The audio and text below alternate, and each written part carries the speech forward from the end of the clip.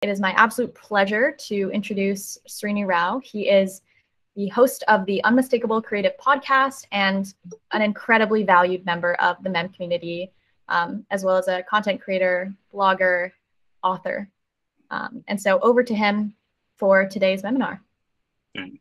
Well, I think where I want to start is by asking a question, and that is, what do you do and how important is note-taking to your job? You can just put it in the chat because I'm curious, what role note-taking plays in all of your work. So I'm going to share my slides, so we'll get into all of that, but let's start with that first. Great. So I think I started using MEM about 3 to 4 months ago. I was, one of the early users. I had spent a lot of time looking at note-taking tools. I started, with Notion, which I still use. Then I learned about Roam, which I loved conceptually, but the interface was so clunky. And when I saw MEM, I thought, okay, great, this is going to solve the problem, because I am somebody who, as Alex mentioned, writes a lot. I've written 2 books as a publisher. I write blog posts on a weekly basis, and I read more than 100 books a year. And I wanted to get more out of all of the content that I was consuming, because consumption is one step, but it's what you do with the information that you consume that ultimately leads to real learning. So first, I'll kind of give you an agenda in terms of what I want to talk about here today. First off is why do we take notes to begin with, and then talk about an insight that I had in the process of starting to think about MEM as an idea factory instead of a note-taking app, which is this distinction between industrial era productivity and digital era productivity. And then I'll share a couple of key principles from my way of looking at note-taking inside of MEM. And then we'll talk about how to actually design an infrastructure that allows you to basically operate this idea factory. And then we'll talk about designing a workflow, and I'll show you kind of how I work in MEM. And then I'll give you a couple of examples in terms of book notes and articles. So without further ado, let's go ahead and get started. So why would we take notes at all? First, we want to externalize information. Your brain is not a hard drive, and it's a terrible place to store information. And David Allen once said that your brain is for having ideas, not storing them. And the thing that happens when we externalize information is that we're able to do a lot more with it. So for example, when you externalize something as simple as notes from a book, you can then use those notes in articles that you want to write. You can go back to them for insights. You can do all sorts of different things with them. You can combine them together. You can capture new ideas. That's a huge part of why taking notes is so important. And nobody has a shortage of ideas. People always say, I have writer's block, and saying that you have writer's block is like saying you have a blockage of thoughts. Nobody has a shortage of thoughts, so there's no way they have a shortage of words they can write about. The problem is we tend to judge our ideas. And this is something that I realized after 10 years of writing, is that you should never judge the validity of an idea the moment you come up with it, because often an idea that sounds awful today becomes brilliant tomorrow. Some of you've probably experienced this, where you write down something and you think to yourself, well, that's stupid. And then you go back the next day and you're like, wow, that's the most profound insight I've ever had. And then the opposite is true as well, where you think you have this brilliant idea. You wake up the next morning and you think to yourself, well, that was idiotic. Why did I have that idea? And by externalizing information and capturing ideas, you're able to maximize your creative output, because unless you capture an idea, you can't capitalize on it. And this is something that I see a lot with writers and bloggers who are the primary members of my community. And they often struggle to be consistent with their creative output or with a blog. And one of the keys to that is simply having an editorial calendar where you capture ideas, even if those ideas are half-baked, because no ideas really show up fully formed, which is what I think makes MEM so powerful. But let me share an example of what can happen just from a note. You can actually build a career off of one note. So somebody who I know really well and has really emphasized this whole idea of note-taking, wrote 8 books in 8 years, has 3 New York Times bestsellers on the list simultaneously. And for those of you who know anything about publishing, having 1 book on the New York Times bestseller list is incredibly difficult. And one of his books sold more than 1 million copies. And in case you're wondering who I'm talking about, this is Ryan Holiday. I'm sure you're probably familiar with his work because it's wildly popular at this point. So Ryan and I both have the same publisher. And when he wrote one of his books, I asked him about this note-taking system that you've probably heard about. He's written about it elsewhere, called the note card system. And Ryan learned this system from Robert Greene. And if you've ever read a Robert Greene book, Robert Greene is basically the James Cameron of publishing. He writes one book every 10 years and it becomes a New York Times bestseller. And I asked Ryan about this note card method that he talked about. And he said, most of these notes lead to nothing, but one of them is enough to build a career off of. So he wrote down a note with the idea for his book, The Obstacle is the Way, 4 years before he wrote that book. That book went on to sell 1 million copies 3 years after it came out. And now Ryan basically has built a career. And I believe that taking notes actually is a vital part of his workflow that has allowed him to be as prolific as he is.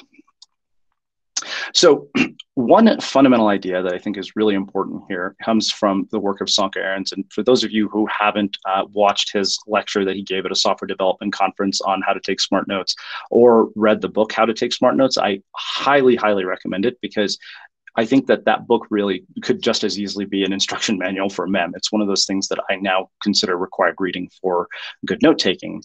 And so that kind of takes us to what I consider the key principles for my MEM note-taking strategy. The first one being, just like every intellectual endeavor begins with a note, every new idea begins with a mem. As I said before, you don't want to judge your ideas when you capture them because ideas take time to bake. And sometimes you'll have ideas that you have nothing to say about, and you can just create a mem and always come back to that idea because it shows up in your timeline. And I think that's one of the really beautiful things about the way that mem is set up and structured is the fact that you are never at a loss for ideas and you can just capture ideas endlessly, even if you don't necessarily know what you're going to do with that idea. The other thing that I realized in the process of using MEM more and more is that your brain is a network, not a hierarchy. So if you look at standard note-taking approaches, standard note-taking tools, and just standard ways of organizing information, the way that people organize information is in hierarchies. They create, Dropbox folders and subfolders and subfolders. Even in an app like Notion, you create pages and subpages and more subpages. And what you probably noticed is that that becomes really difficult when you're trying to organize your information or when you're trying to find anything. And the reality is that that's a linear approach to organizing information. The problem is that that's actually not the way that your brain works. Your brain is a hierarchy filled with all sorts of connections. So just to give you an example, let's say that you hear a particular song. Anytime you hear that song, it triggers a memory of something that you associate with that song. So, I was on my 7th grade basketball team where I was the most improved player, which just means you're the shittiest player on the team. And the final season, for the final game of our season, our coach played the Van Halen song Jump, which, for those of you who are too young to know what the hell Van Halen is or Jump, just go look it up on Spotify. So anytime I hear that song, it triggers a memory of that experience. And so there are a lot of things that work like that. And so anytime you have one idea, you almost always in your brain associate it or connect it with another idea. And that's where I think MEM really shines is, being able to take advantage of the fact that your brain is a network because as Alex and I were talking earlier right before we got on here, she was saying, with each individual mem you create, the network of notes that you created becomes more and more valuable because of the fact that you are creating all these different connections. In a lot of ways, this method to note taking is the equivalent of uploading your brain to the internet without sort of having Tony Stark level capabilities and Jarvis capabilities. And then, the final one is this idea that you have to capture ideas in order to capitalize on them. The thing is, nobody has any shortage of ideas. Like every one of us has ideas when we're driving, when we're in the shower, we want to write a blog post, we might have an idea for a business. When you think about it, you have all sorts of ideas every single day. And so this is really one of the key components to this. And the thing is, it doesn't matter if the idea is half-baked. It doesn't matter if the idea is any good. All that matters is that you capture this. So before we go on, I want to just pause real quick and see if there are any questions. And also, open this up. One of the questions I asked before was, how important is note-taking to your job? And what do you do for work? And, how are you currently taking notes? And, if anybody wants to volunteer to go on camera, cool. Or if you want to just put it in the chat, go for it. And if not, I'm happy to continue. Cool. Sundar. Yeah, actually, honestly, note taking on my job is not that important because we have. I'm Sundar, and I work as a software engineer. So we have various tools that are set in place at our company where note taking essentially doesn't mean that you're taking it personally. It's more like Mm-hmm. officially docs and all of those that is shareable within the company network and things like that. But what I've recently started doing is like when I go through articles that talk about a certain technology or a certain hack or a certain deviation from a normal pattern and things like that, I consume and then I've lost that thought somewhere back in my brain, which then triggers later at a conversation with my colleague. So Mm-hmm. I'm trying to reduce that to say that at any given point, when I'm in a conversation with my colleague, I can always go back to refer some point on like a word or a tag or based search that I can do. So that's where like I started looking into Rome, and then I ended up now in Mem. Yeah. So that's where I'm generating the importance of note taking, if I must say. Currently, it is not that important to me, but I'm trying to generate that importance. Yeah, I think that hit up on something really important. There's no short of edge of information that we're consuming. Between the articles we read, the podcasts we listen to, books we read, videos we watch, and often what ends up happening is you have this sort of excessive consumption in which you don't separate the signal from the noise, so you don't get this key point. And that's where I think a feature like Mem Spotlight really comes in, where you can say, okay, let me take this one little nugget that I got, capture it inside of my Mem database, give it a tag, and I'll show you a couple of examples when we get into sort of my actual Mem database. But yeah, I mean, I think that that's super valuable, because the other thing that's really important here is that it's not just capturing information, but also understanding the context of that information, because every piece of information can be applied in different contexts, and the context that you apply it in will actually determine the results. And this is something that I learned in, looking back. It's something I recognize. So for example, Alex goes to Stanford, so chances are she was a straight A student in high school, and anybody who goes to any types of these schools typically is, right? The funny thing though is you don't really have to be smart to be a straight A student in high school. You have to be disciplined. It's when you get to college you start to realize that, wait a minute, intelligence in high school is an indication of discipline. Real intelligence in college is an indication of learning. And I was looking back at taking economics midterms, and how typically when you don't understand note taking, what do? We highlight underlined passages. Like I remember seeing notebooks at Berkeley, people highlighted the entire damn textbook. I was like, are you really going to export the textbook on a midterm? But then where your understanding is really put to the test is then you get in, and they no matter how many equations you solve and no matter how many problem sets you do, the moment you show up in a midterm, they present that information in a completely different context. And so suddenly you're either come to the realization that, wait, I don't actually understand this as well as I thought I did, or you realize that, okay, because of the way that I've taken notes and paraphrase things in my own words, I understood that elaboration is a critical part of this. And so you end up actually being able to actually learn something, as opposed to me, who got a C- on economics at Berkeley. So that's that was my huge takeaway when I kind of started to really understand note taking, and when in terms of how you're talking about it. Yeah, Zach also asked a question. Zach, do you want to just hop on screen? Yeah, totally. I'd love to. So I'm just learning about Mem, so I'm like way lame to the party here. I just got access this morning.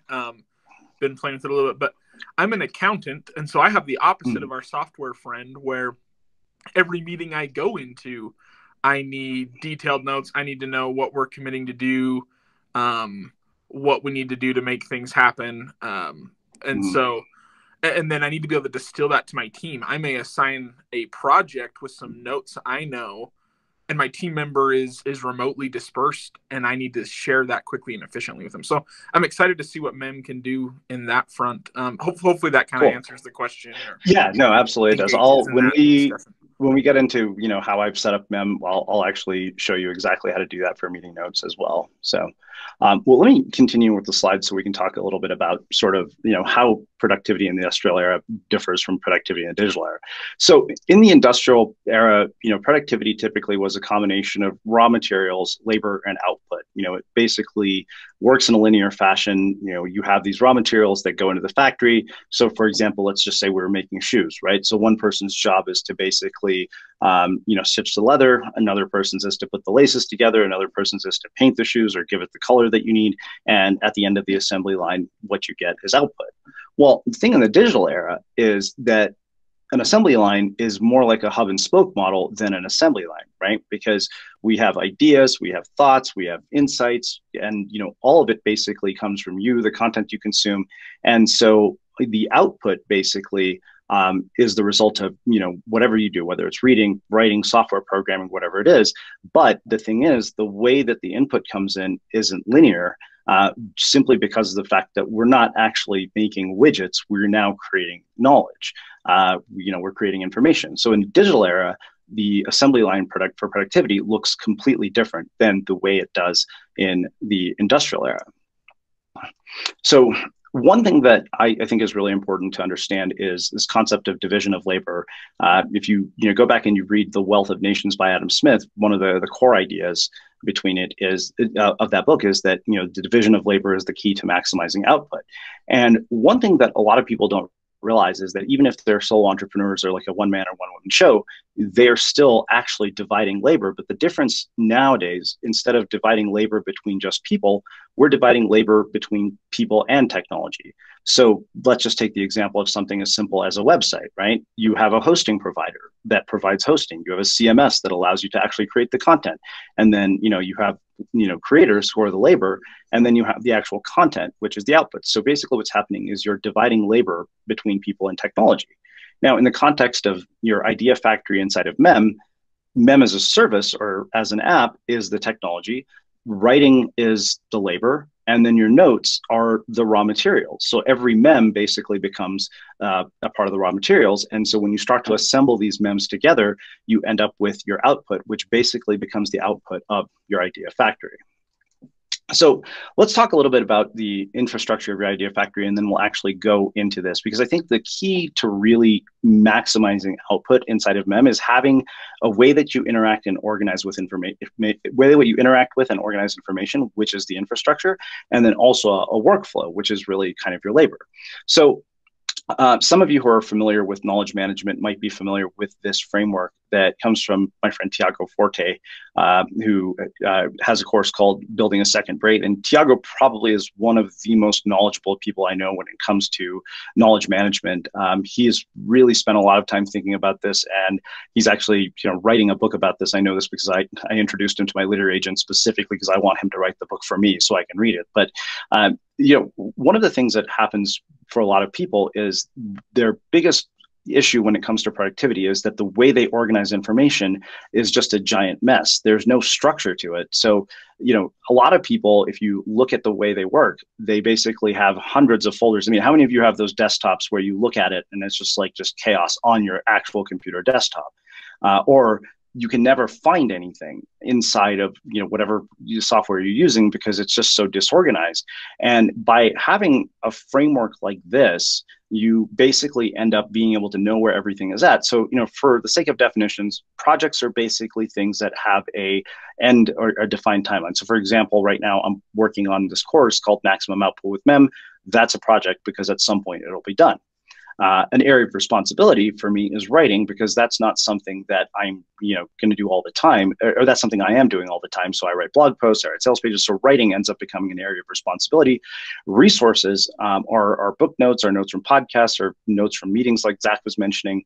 And then archives are basically things that are done. And I think it's important to archive things because there's always stuff competing for your attention. And one of the keys to effective attention management is to reduce the number of things that are competing for your attention. And that's why I think it's important to archive different things once you're done with them. So then I want to talk briefly about workflow, and we'll actually go into an example of this. So the workflow for what I call an idea factory in Mem is based on the work of Sanka Ahrens, who I referenced earlier. He wrote a book called How to Take Smart Notes, and How to Take Smart Notes was actually based on the work of a social scientist named Nicholas Luhmann. Nicholas Luhmann, in his lifetime, published 30 books, wrote 500 papers, and finished a PhD within a year. And I'm curious, does anybody here actually have a PhD, or anybody an academic? because the idea that anybody could finish a PhD in a year is absurd. It sounds insane. I know this because my dad's a college professor, and I think that, you know, when you hear that, you think to yourself, wait a minute, on average, somebody completes a PhD in about 4 years if they're lucky. That's fast. So when I saw this, I thought, I have to know more about this. And the more time that I spent actually working with this idea, the more valuable MEM became. So what I'm going to do now is I'm going to go into a couple of different examples. The first is going to be taking book notes in MEM, and then we'll talk about writing articles in MEM. So I'm going to switch from the slides, and I'm going to share a different screen here.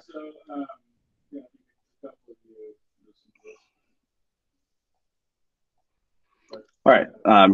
Let me know and make sure you can see my MEM database. Okay, cool. So you should be seeing MEM right now. So I'll walk through a couple of different examples here. And the first is what we call designing infrastructure. And that really goes to this whole idea of projects, areas of responsibility, and resources. So the way I set this up, and I actually wrote about this in detail in the article that I just published today about note-taking strategy on Medium. So I have different pages for each one of these. So I have a projects page. So if we go here, you'll see these are all the various projects that I'm working on right at the moment. And inside of each project, I think this is probably a good example. So for example, I have references inside of a project. I have tasks inside of a project. The way I like to organize this, when I first started doing this, I was creating separate MEMs for the task pages and separate MEMs for the reference pages, and it just got really confusing. But Zach, to your point, when you talk about meeting notes, one of the things that's really nice about the way that MEM organizes information, so if you, for example, had notes for a meeting, you could have all your notes here, and you could have all your tasks. And the nice thing is you'll see all the tasks for that particular meeting show up here in the tasks timeline. So that makes this really great for one, working on multiple projects simultaneously without interrupting your workflow. So the next piece of this basically is areas of responsibility. And you can see here I have a bunch of different areas of responsibility. I have one different MEM for each one of the areas of responsibility. So for example, if it's an email newsletter, it's like, okay, send an email newsletter. I might, for example, have resources inside of there as well. When it comes to projects, I tend to basically have an overview on one page, one MEM, tasks on that same MEM, and then any references I put into separate MEMs, because sometimes references get really long, so you don't want to clutter up a page with a bunch of stuff. So for example, if we have copywriting updates, for example, I could have references to a copywriting course or books that I've read on copywriting. And if I actually put all the content from the references into here, it becomes unnecessarily messy. So that's how I recommend setting up, projects and areas of responsibility. And then finally, we have resources, which tend to be primarily for me as far as resources go. It's primarily book notes, right? You can see here, I also have notes from online courses that I've taken. I haven't actually created a book notes page because I have so many book notes in here. But you can see here, for example, this is just a reference note or notes on, the Natalie Lason's SEO course. So I have all the various notes that I've taken in one section of my resources. So that way, any resources that you have are actually right there at your fingertips. And the other thing is, because of the fact that we can use tagging inside of MEM, everything that I have ever written about SEO or any note that I've taken about SEO ends up showing up here, or anything that even mentions it.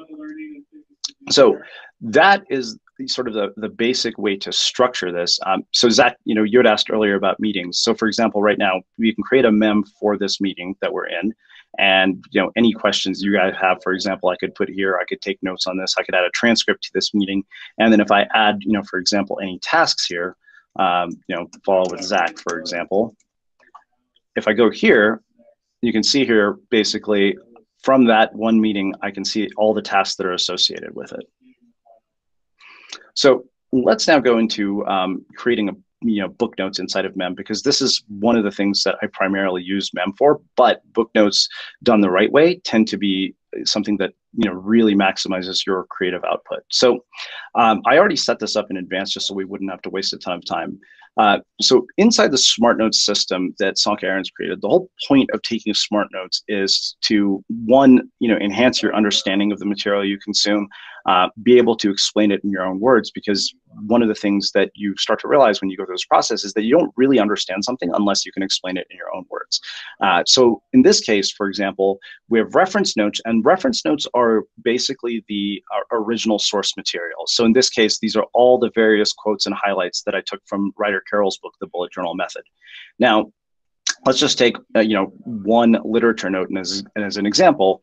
So literature notes are your way of paraphrasing whatever it is that you had an insight on. So for example, right here, he basically says, when you open a notebook, you automatically unplug. So the way that I set up literature notes, so let me actually go back and copy that highlight really quick. And you can also copy these highlights using Mem Spotlight as well. So in this case, for example, my primary note here is writing in a notebook forces you to unplug.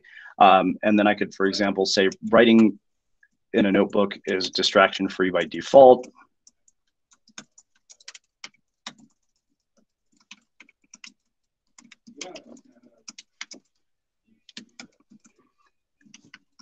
When you write in a notebook, it gives you time to pause and reflect. And this is actually one of the biggest insights I had recently when, I said you could use bidirectional links to overcome writer's block. And so let's just say that I wanted to, for example, have a permanent note. Now, a permanent note is different than a literature note. So the other thing that I do here is I create a template. So I use, the flows inside of Mem to just add this, and then I can link this to the original source here. So that way, I basically can tag it. I have, a link to the original source. But let's say that I wanted to have a permanent note that is just my own insight, where you basically are able to understand, what this is about without having to refer to the original source. So for example, I could say writing in a notebook makes you a better writer. And one of the things, let's just say, helps you write better. I think there's a character limitation, if I remember, that I keep running to.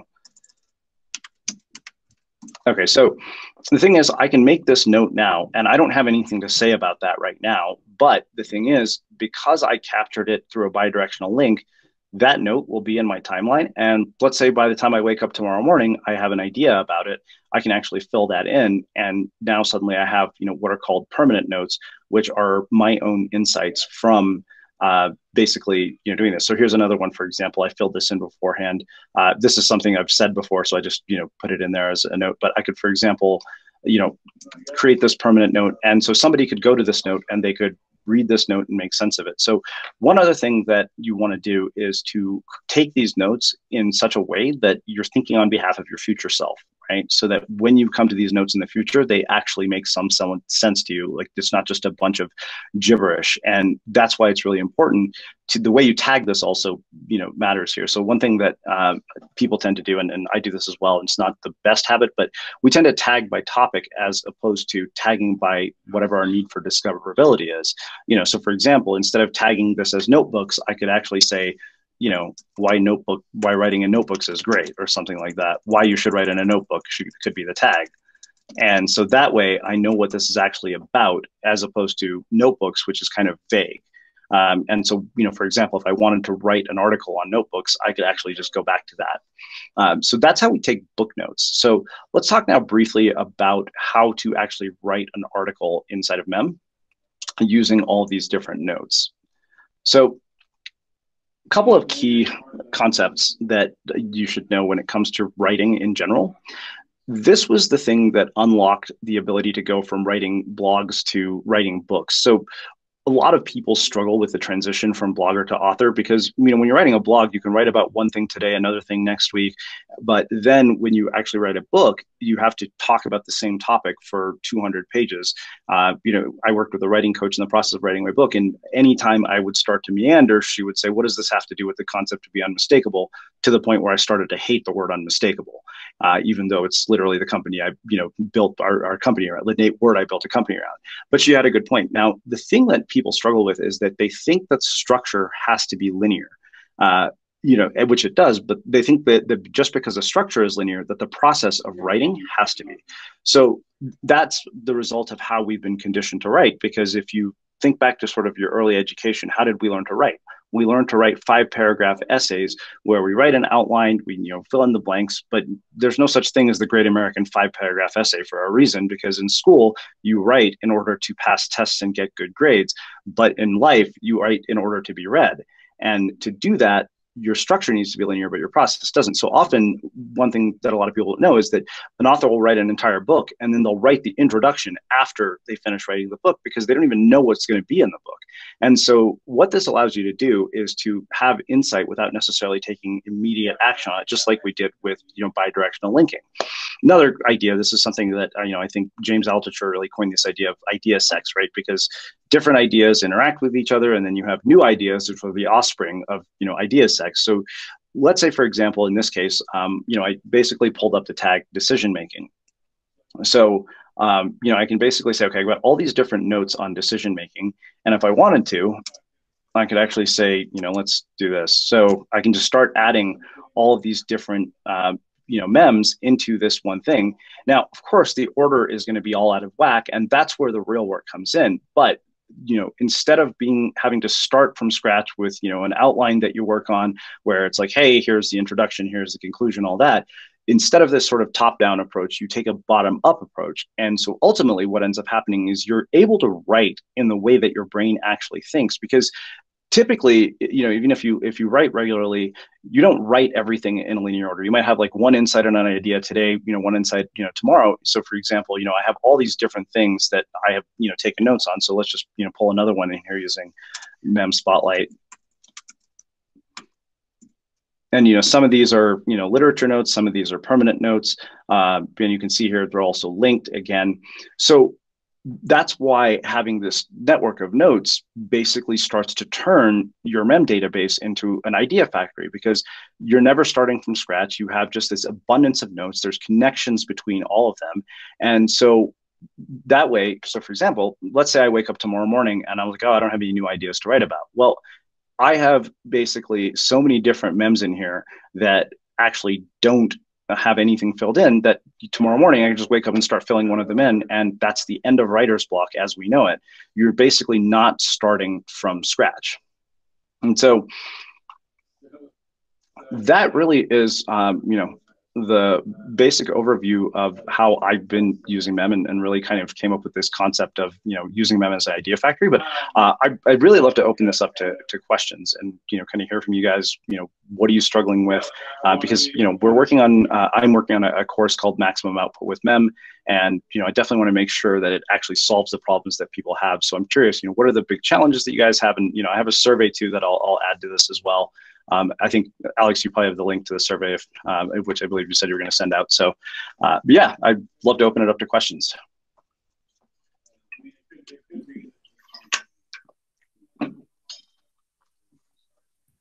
Greg? Yeah, thanks. This is helpful. This is fascinating. Good stuff.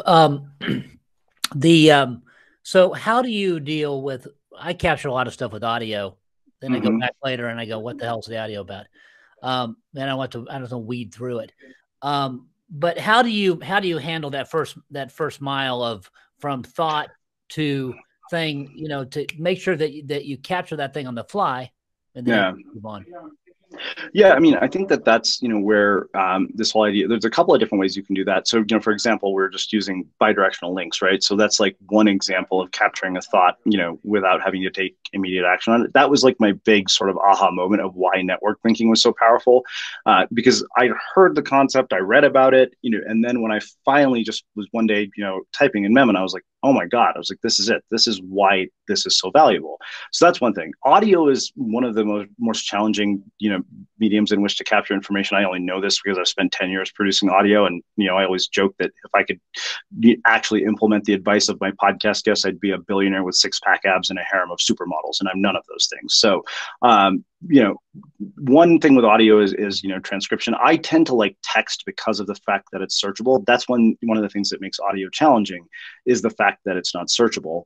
But there are a couple of apps, and I'm guessing at some point Mem will integrate with them. There's a podcast app called Air. And I actually learned about Air from Nat Eliason's Roam Effortless Output course, because typically the way, we were taking podcast notes, one, nobody had done a good job of creating a podcast app that allows you to take good notes. And Air basically allows you to, for example, let's say you hear an insight on a podcast, and if you have AirPods, you can literally just triple tap and it'll capture that highlight. And not only that, you can request a transcript and then you can export those highlights. And I believe using the Mem API, which I don't know how to do yet, but you could probably recreate it in such a way so that those highlights automatically get imported into your Mem database. So that's the way I would deal with audio. Two thoughts to that. One is Air, AIR, and is that yeah. Let me actually pull it up for you. It's And then you're saying so it's not a transcription service, but it does it just captures before and after. So you can actually log into the app. So when you're listening, they have a feature to request a transcript, and it'll give you a full transcript. And then, for example, so I usually, what I do when I'm listening on Air is I try and scribe everything beforehand before I listen. So that way, when I triple tap on something or save a highlight, it'll actually basically have the text with that highlight automatically. And so then you can share those highlights publicly. You can, import them into your Mem database, whatever your note taking app of choice is. So I think that and I didn't switch podcast listening apps for 10 years, and I've been producing a podcast for 10 years. When these guys came along, I was like, this is a problem that nobody has been able to solve, and they finally managed to do it. So, and is this what you also use to capture your own audio notes, or you use something else? Well, I'm kind of a weirdo in that despite producing a podcast, audio is my least preferred form of media consumption. Like, I hardly listen to podcasts. I like reading books a lot more because I'm way too ADD for, something as long as a podcast, which is strange coming from a guy who produces a 1-hour podcast twice a week. But yeah, I mean, I feel my retention is a lot higher in written content, but some people like audio. And so, if you're somebody who does, and you want to be able to access the knowledge that you capture from audio, Air is a really good way to do it. Thank you. Cool. Thanks. Yeah. Anybody else?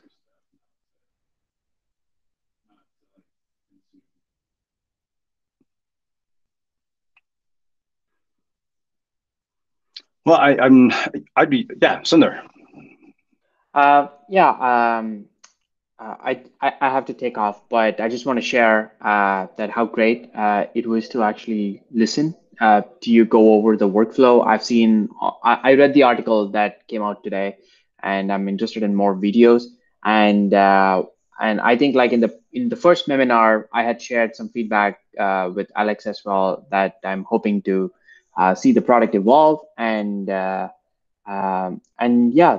I'm super stoked for what's coming up in Mem, and I know that the API has been out, and I'm trying to get my hands on in my spare time to build something that I can lay the road forward for like API based development there.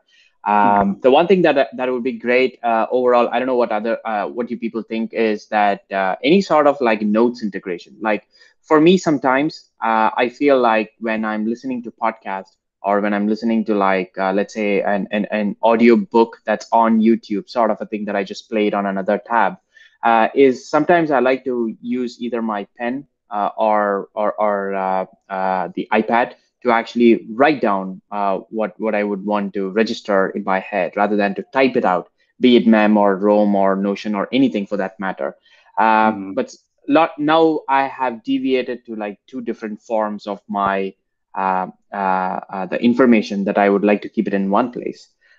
So in which, like, if there is some sort of a way where I could import all my handwritten notes somewhere else into Mem, in one way or the other, then I don't have to worry about at a later point. I could make it all into a typed text, or like maybe I don't need, my handwriting is good enough for me to actually understand. Yeah. Well, so the funny thing, so this is one of the reasons, like for me, my handwriting is atrocious. It's like barely legible. Like I go back, and even though I write in a notebook and, pretty much write 3 pages of notebook every day, half the time I can't even understand what the hell it says. But if your handwriting is good, then, apps like Readwise have OCR capabilities where you can actually just create, for example, a custom, book in Readwise and basically take all your notes from your notebook. But your handwriting has to be good. Mine sucks, so I can't do that.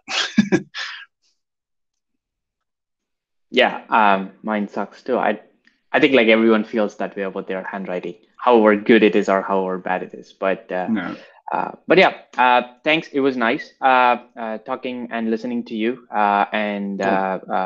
See you all. Thank you. Yeah. I'd be curious, just as I'm going up, building the course material, what have you guys found difficult or challenging? Like, what are the big challenges that you guys have had, with them? Just feel free to answer in the comments. Anna.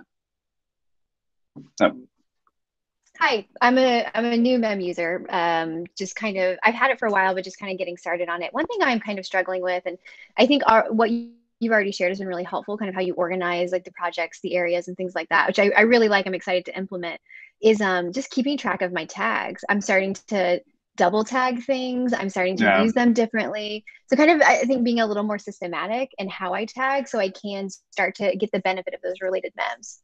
Yeah, so I think that's one of those that, I mean, like I said, even for me, that's a challenge. But one sort of idea, you remember when we were talking about, the notebooks, like, why you should use notebooks. So one thing Sanjay Aarons talks about, if you read the Smart Notes book, it'll probably help you solve that problem. But he talked about the idea of, sort of this distinction between thinking like a writer and thinking like an archivist. And the way that most people tag notes is they think like archivists, right? Whereas if you're thinking like a writer, you're acting on behalf of your future self. You're like, okay, how do I tag? So really what I would say is, if you're thinking about tagging systems, it's like, how do I tag this note in such a way that I could discover it, tagging for discoverability rather than necessarily by topic. I mean, and that both those could be both the one and the same too. But yeah, if I would, like I said, I mean, at this point, to me, how to take Smart Notes, which, is this book right here, I think is pretty much the Bible on note taking. Like I've yet to see anything this good in 10 years of writing and creating content. Yeah. So Steve just mentioned, using Mem as an idea engine for newsletter curation. And that, that absolutely is possible, right? Because let's just say, for example, you wanted to create a newsletter, of a bunch of different stuff. And I'll give you an example, so I just started kind of talking to this girl, and, our common bond is music. And so I was like, oh, one of the things I want to do is make like photo book of music lyrics. And so I literally just captured all the music lyrics inside of my Mem database. And now I'm just going to go back and put it together. And what would have normally taken me, months, I'm probably going to be able to finish in a matter of hours. So that's, one thing is just by using tagging.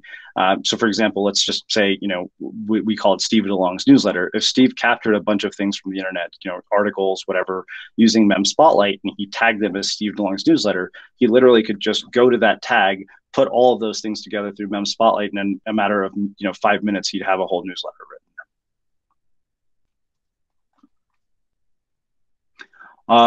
Zach, that's probably a question for the Mem team as far as offline mode.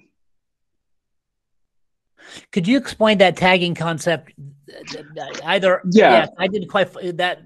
All right, why don't follow? Let me just do this as an example. I'll share my screen with you.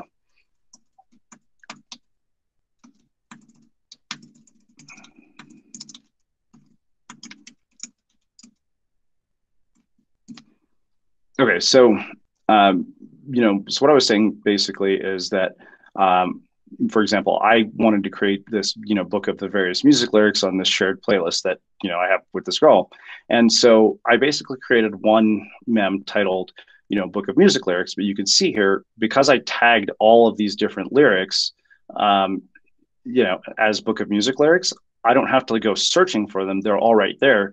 So that way, for example, we're talking about Steve. So if this was basically, instead of book of music lyrics, every little thing, Steve captured was tagged, Steve DeLong's newsletter, then he literally could just go here, see all the various related items, and then, just compile them into the newsletter. And, for example, you could just use Mem Spotlight. You wouldn't even have to, go there. But the fact that they're all linked there, makes that even easier. Does that make sense, Greg? Hypothetically, yes. I wouldn't know how to execute it. What is the parallel? Because I use a lot of wiki stuff back when wiki stuff was first starting. Is there a parallel here that I'm missing, that I'm seeing that in terms of the bi-directional links made me think of the wiki? Yeah, I mean, I was never a big wiki user, so you'd have my answer probably lacks context. So yes and no. I mean, I've heard people say that it's not exactly like what Wikipedia database because and I don't exactly know how to explain it. Song Aarons actually talks about that in the Smart Notes lecture that he gives. What the difference is, but I think that this is more like a network of just thoughts. Because wiki basically is topic focused, whereas this basically it's the equivalent of uploading your brain to the internet. The way I think about it. Cool. Thank you. Yeah. Cool. Anybody else?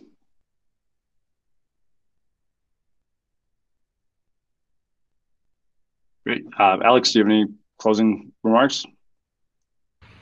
Thank you all for joining us. And a huge round of applause for Srini. Please check out the Slack for Srini's incredible tutorial videos, as well as keep an eye out for his upcoming MEM course about how to optimize output with MEM, or how to maximize output with MEM, excuse me. And if you'd like to follow Srini at his Unmistakable Creative podcast, feel free to visit the link I sent in the chat, podcast.unmistakablecreative.com. Really looking forward to the MEM course. And thank you again, Srini, for your wonderful Meminar. All right. Thanks a lot, everybody.